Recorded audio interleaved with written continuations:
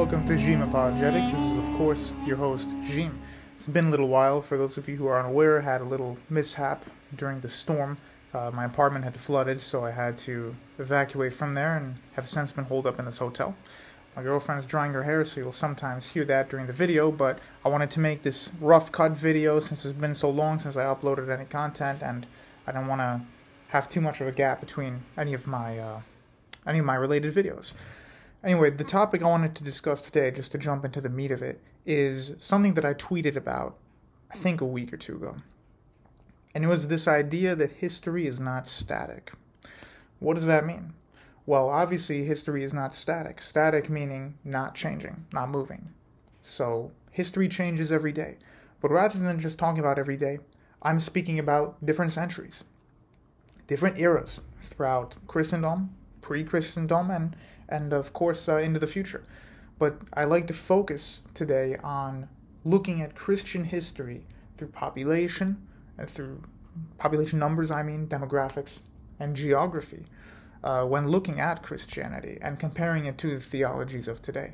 If you look at a map of today as well as maybe a graph of demography, you'll notice that the vast majority of Christians are belonging to Western theology. So Roman Catholics and various Protestant groups make up by far the bulk of Christianity. I believe there are something like 1.2 billion Catholics. 98% of them are Roman Catholic. So we'll ignore the Eastern Rite Catholics for now.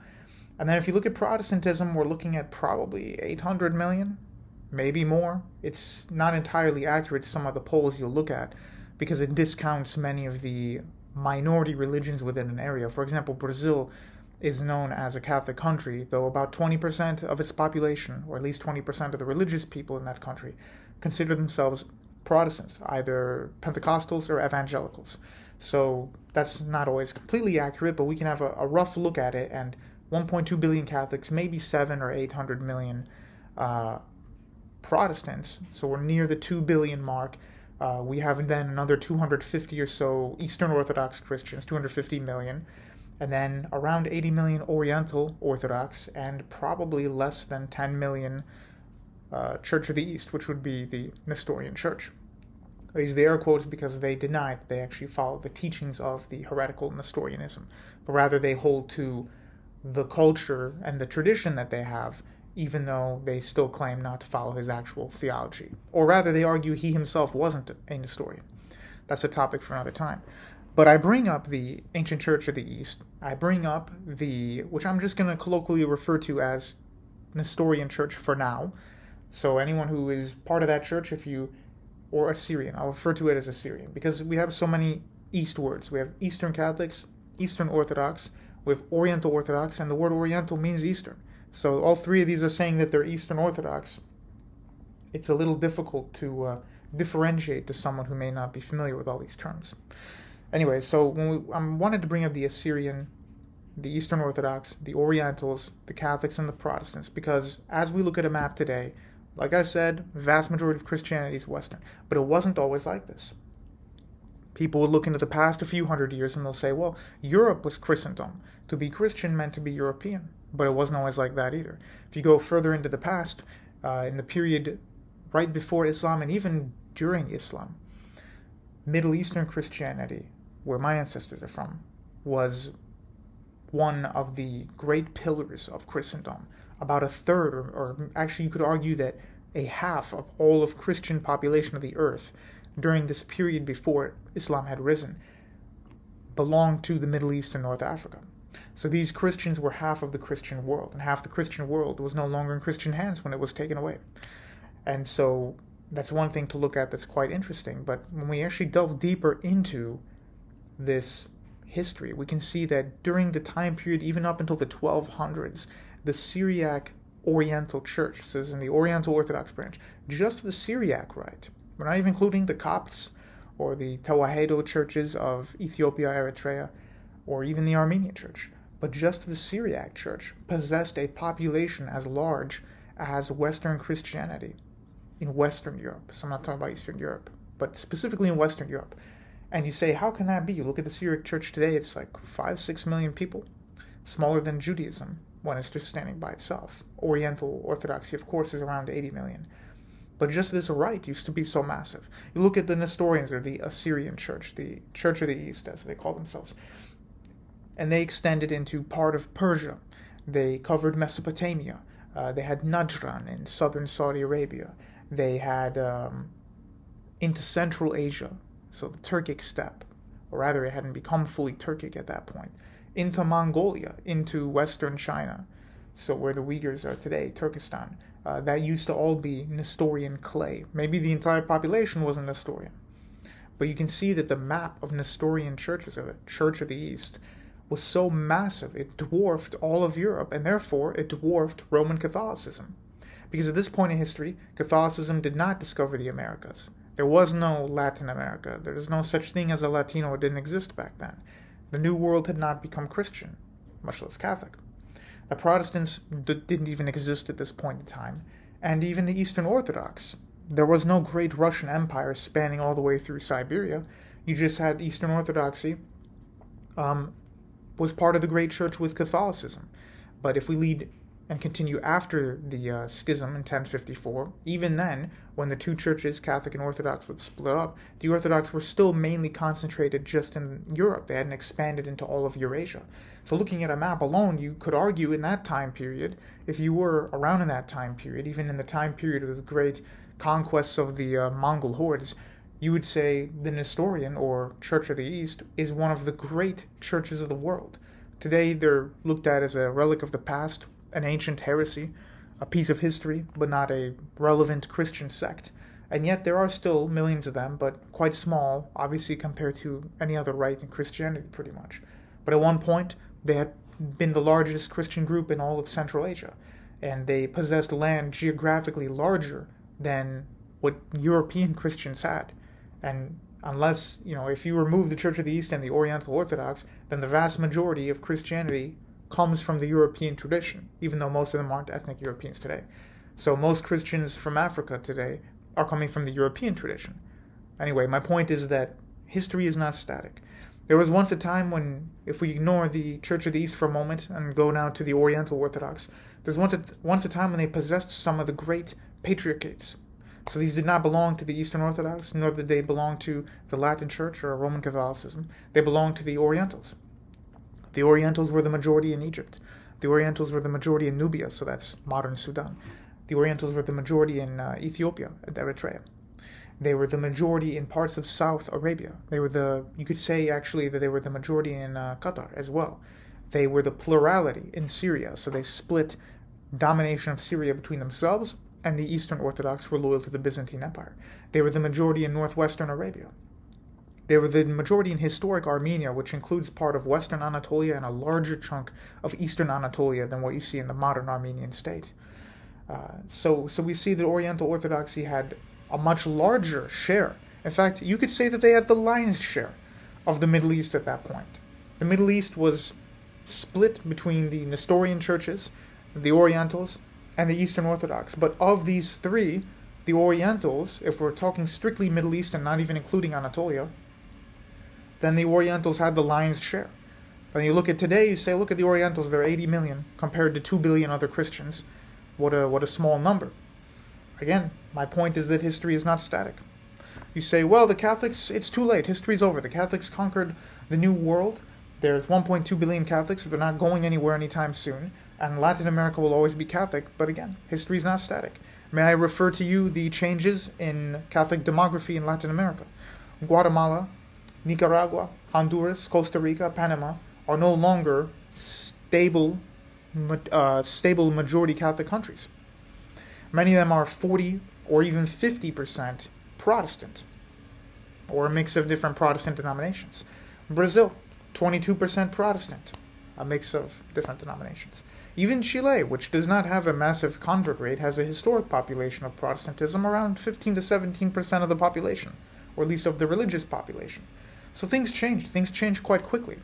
In southern Mexico, believe it or not, the Syriac Oriental Church is exploding in numbers. The same can be said in Guatemala. You have the Syriac Oriental Church, massive amount of Protestantism, and about 500,000 Eastern Orthodox, which I believe were evangelized to by the Greek Church, so Greek Orthodox Church belonging to Eastern Orthodoxy. If you look at Kenya, About 650,000 Eastern Orthodox are there. Tanzania, Uganda, Rwanda, Burundi, Malawi, and Cameroon, I believe, also have substantial Eastern Orthodox missionaries going there. I don't know how effective they are in most of the countries outside of Uganda and Kenya, but in Kenya and Uganda, the growth is quite large. Still like 1% of the population or less, but growing every single day. So 50 years ago, you couldn't say that there were more than 500,000 Orthodox Christians in Kenya, but now there are. 50 or 60 years ago, you couldn't say so much of Latin America had become Protestant, but now it is. Do I actually think that Mexico will be fully Protestant? I don't think so, but I don't know everything. Do I think Brazil is going to become Coptic Oriental? Probably not. However, we really don't know. Immigration is one factor. You have a lot of people from the Middle East and from East Africa are immigrating to the West. They're bringing their tradition with them, and thus a lot of converts who get into theology, and even those who are just astounded by the beauty of their practices, may go to these faiths. We have to remember that for the last 500 or so years, the Western traditions have been the king of the world in terms of Christendom. But, like we said again, history is not static. There was once a time when the Church of the East held so much power in Asia, the Orientals held the lion's share of the Middle East, and there was actually a time when Eastern Orthodoxy was larger than Roman Catholicism. Roman Catholicism was primarily most of Central Europe and Western Europe. And that was kind of it. It didn't exist in North Africa anymore. It hadn't discovered the New World or Sub-Saharan Africa, and existed in a small minority in the Middle East, Lebanon, and part of Syria. But as we can see, great change happened. So I want people to remember that, and when we have arguments about between different denominations, we say, well, we can't take the Orientals seriously. They're a tiny group. They were not always a tiny group. There was once a time when they were larger than the Roman Catholics. You see, I don't want to keep repeating myself, but this is the primary point. We can't say that a group has no sway because it has smaller numbers. Now, I believe that that goes to an extent. If your religion has been defunct for like 500 years, and then somebody revives it, and you have like 800 followers in the entire world, and they're all exclusively on the internet, I wouldn't call that a stable religion. But to have religious practice has been around for about 2,000 years like the Orientals, to simply brush them away because they do not possess the power and the numbers of the other Christian denominations is foolish, especially from an Eastern Orthodox perspective, because though the Eastern Orthodox the Orthodox may look quite large compared to the Orientals, the Catholics dwarf the Orthodox, so we're in no position to say the Orientals can't be right because of their numbers, otherwise we couldn't be right because of our numbers. And that just goes to show you that numbers are not everything, and number does not have any significance on correct theology, in my opinion. Now, if history proves over the next couple centuries Catholicism has like a renaissance, and actually not renaissance, forget that, that's a bad word, at least to secularism. That's kind of a more conservative restoration, I should say, and the conquest of the New World was divinely ordained. That could be a possibility. We're not entirely sure. I do not want to say that that would be 100% incorrect, because again, it would be better for them to be Christians, even if from the Orthodox perspective the wrong type of Christian, than for the New World to be entirely pagan, because converting them to Orthodox would then be easier. But the point is, numbers do have something to say about history. Catholics were the most successful Christians pound for pound in the last 500 years. No one can deny that. In the last 50 or so years, Protestants have given them a great run for their money on evangelism, missionary status. Numbers have been exploding, especially in China, for example, and other parts of Asia. But that doesn't really mean that covers all of history. So history could change. There could miraculously be a time when the Orthodox have a magnificent restoration, even greater than anything we're seeing today. And all of Central Asia becomes Orthodox, and half of East Africa becomes Orthodox, and then the number game is starting to look more even. Or we could have a situation where the Orientals have a great resurgence in numbers, and a massive amount of Christians from all over become Oriental, and the Oriental, they spread their jurisdictions throughout the entire world. There's no way for us to know, because history is not static. For all we know, the Church of the East could rise again in power, and we could have a massive amount of Christians in Iran looking to have some of them who are ex-Muslims could have a pre-Islamic heritage, and they choose the Church of the East rather than becoming an evangelical or a Protestant. Same with Western China. Am I saying that I actually think these things are going to happen for sure? No. Probably not, but they could. And so it's not wise to use the argument of, well, I have more numbers than you. Because in many debates between Protestants and Orthodox, or Protestants and Catholics, here in America, Protestants are the majority, but they have not been keeping a tight lid on American tradition and conservatism. And again, I would just argue that Protestants of all the Christian branches is not an insult to the Protestants. Not meaning to be over insulting the Protestants on this who are watching this channel. Sorry about that. But I would argue that Protestants are probably the least correct overall. There are some things that I would agree with Protestants on over Catholics, like the issue of indulgences. Martin Luther had a point there. There are some things I would agree with them. Obviously, as Orthodox, I don't believe in the Pope, so I would agree with the Protestants there. But weight for weight, pound for pound, I would say the Protestant branch is the least correct compared to all the other branches, including, of course, the Orientals. So does that mean that Protestantism is correct because it has 10 times the number of the Orientals? I don't think so. I don't think so at all. So that's just one thing to keep in mind. We have to be historically literate. We have to be historically fair. We have to look at demography. We have to look at geography. We have to realize that the heart of Christianity has moved into many different places throughout time. It had not always been in Europe. Europe was Christendom for a long time, but not from the very beginning.